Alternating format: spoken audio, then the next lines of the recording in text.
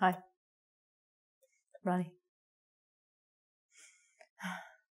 Video. Conversation skills. How to avoid them. So, maybe you don't want to talk to someone. This lesson is called Conversation Skills. How to avoid a conversation. Avoid means you want to stop having or not have something. So, all of your life, probably when you have been learning English, you've learned many lessons about how to have a conversation, how to talk to strangers, how to talk to people on the subway, how to talk to people in a store. Sometimes I don't want to talk to anyone. Sometimes people talk to me. As an example, every morning when I wake up, I have to walk my dog. It's cold outside. I have not had my coffee yet. I don't want to walk my dog. I do not want to be outside. And I'm generally not wanting to do anything except go back to bed. It seems that people that have dogs love to have conversations with other people who have dogs. I don't want to talk to you. I don't care. They ask me strange questions like, is your dog a boy or a girl? Why? Why do you care if my dog is a boy dog or a girl dog? Do you want to have sex with my dog? Are you concerned if my dog has a penis? No! Stop it, who cares? How old is your dog? Why? Do you want to know his birthday? Are you going to have a party? Is your dog and my dog going to come to my house and are we going to have a party? No, shut up. I'm walking my dog. Don't talk to me. So, tips on how to avoid a conversation. Rule number 1, very easy. Don't ever make eye contact with anyone you do not want to talk to. Number 1 rule, when you want to have a conversation, is you must look at the people's eyes. Don't look down. Don't look up. Look at their eyes. Okay? So, to not have a conversation, don't look anyone in the eye. I'm not talking to you. The second one is, don't ask the speaker any questions. So, as an example, oh, hi. What kind of dog do you have? It's a Cairn Terrier. How old is it? 7. Why, is it a boy or a girl? Boy. If you've noticed, I did not ask the person about their dog because I don't care. If you wanted to have a conversation with someone, you could ask the person the same question. As an example, hi. Good, yeah. What kind of dog do you have? It's a Cairn Terrier. How about you? What kind of dog do you have? It's a Jack Russell. Oh, cool. Don't care. Good. How old is your dog? 7. How about you? How old's your dog? 4. Great. Is your dog a boy or a girl? My dog's a boy. How about you? How about your dog? Does your dog have a penis or vagina? Girl. Oh, do you know what? Maybe my dog and your dog should have a party. Maybe they could have puppies. That would be cool. Yeah, okay. Good to see you. Bye. Next one.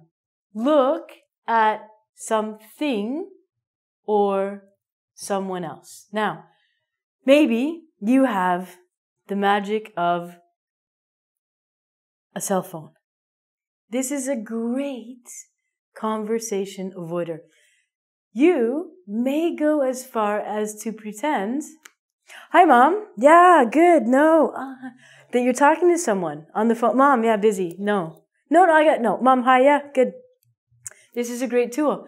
You can pretend that your phone rang and you're talking to your mother. You can pretend you got a text message. Or you can just look at your phone. This will indicate to the speaker that you do not want to talk to them. In reverse, if you want to talk to a person and have a real conversation, put your phone down. Do not text or talk on the phone when you are trying to have a conversation with a real live human being. If I'm at a bar and I'm talking to you, if you take out your phone and start texting someone, bye-bye, Ronnie's gone, she's getting another beer. So please, if humans want to talk to you, put your phones away. You can text them later. If you talk really, really, really fast and you don't say your words properly, no one has any idea what you're talking about, they will not have a conversation with you. So, if you speak or talk really, really quickly, or if you mumble, Mumble means you do not say words clearly. Some people will talk like this. They have their hand. They put their hand in front of their mouth. And you can't really hear anything that they're saying. You guys are terrible. So, rule number 1, put your hand down. Okay? Don't talk down.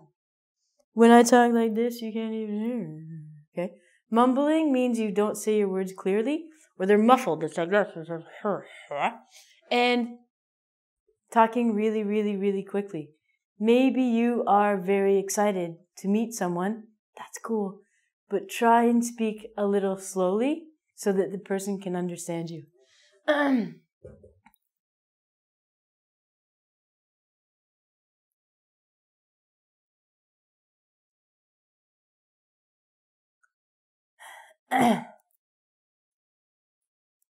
Okay, so this one. Strange facial expressions. If I'm having a conversation with you and you're smiling and you're nodding and you're doing this, I think, okay, this person is happy. They like what I'm saying to them. But if your face is very strange, or you kind of make weird facial expressions, or you do strange things with you, if you pick your nose or pick your ear or something, the person thinks that you don't care about what they're saying to you. So this is a good thing. If someone's talking to you, just go. I guarantee you they will stop talking to you.